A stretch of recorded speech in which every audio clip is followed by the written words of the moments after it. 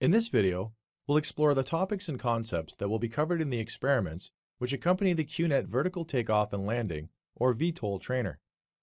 This trainer is designed to teach and demonstrate the fundamentals of VTOL balance and control. The accompanying experiments cover topics of current control, modeling and validation, steady-state analysis, and PID control design.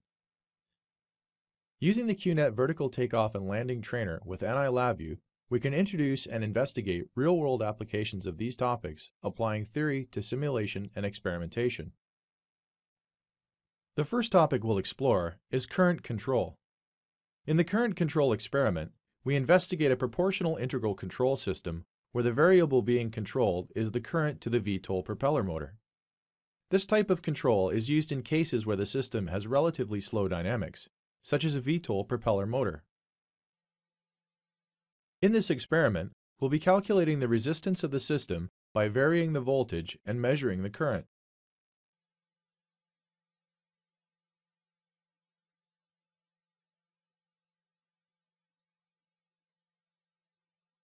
We'll also be qualitatively investigating the effects of changing the current control parameters on the measured pitch and measured current graphs. Lastly, we'll be modifying our proportional and integral gains to values calculated from the given natural frequency, damping ratio, and inductance values, along with the resistance value calculated previously. The reference and measured current response will be investigated qualitatively. In the modeling experiment, we investigate modeling and model validation. Aerospace devices are typically very difficult to model in their entirety, so the modeling process usually involves using software system identification tools to determine parameters or actual dynamics.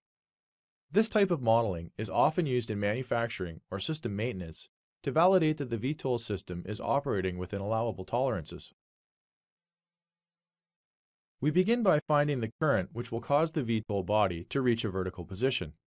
This is called the equilibrium current because the forces acting on the VTOL are in equilibrium. To do this, we will modify the value of the current offset until the pitch is approximately 0.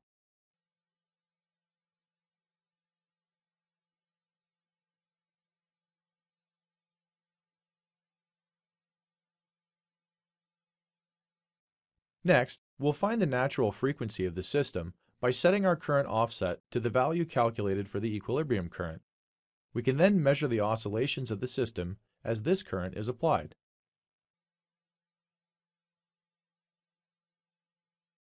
To validate our calculated model, we can input the transfer function simulation parameters that were calculated previously. We can qualitatively compare whether the pitch angle of the VTOL body which is measured corresponds to the simulated value. Finally, we'll use the system identification tool to identify the transfer function.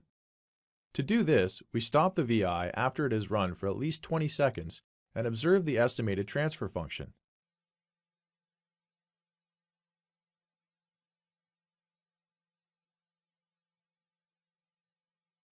By using these new values, we can qualitatively compare this transfer function to the one created with manually estimated parameters.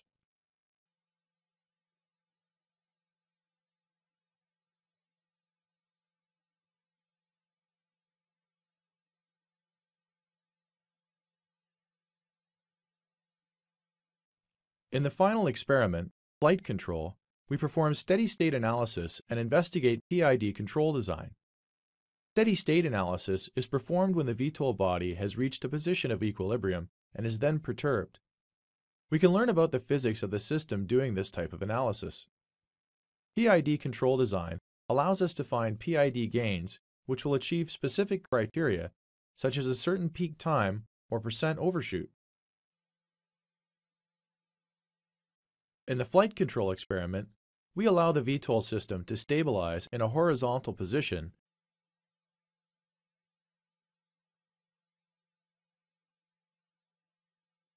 and then introduce a square wave set point. Using proportional and derivative, or PD gains, we can investigate the step response and measure the steady-state error achieved.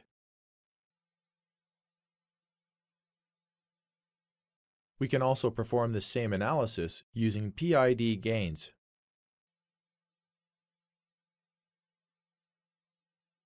Finally, we can calculate the PID gains required to achieve certain peak time and overshoot values.